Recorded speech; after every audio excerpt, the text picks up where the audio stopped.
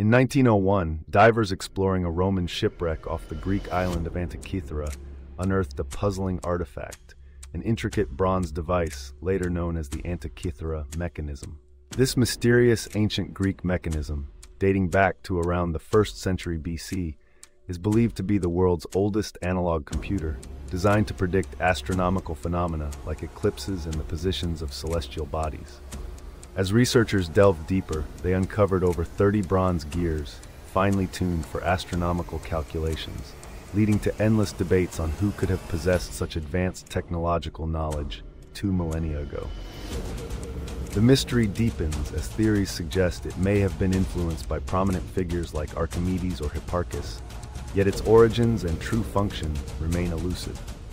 Today, it challenges our understanding of ancient civilizations, urging us to reevaluate their capabilities and achievements.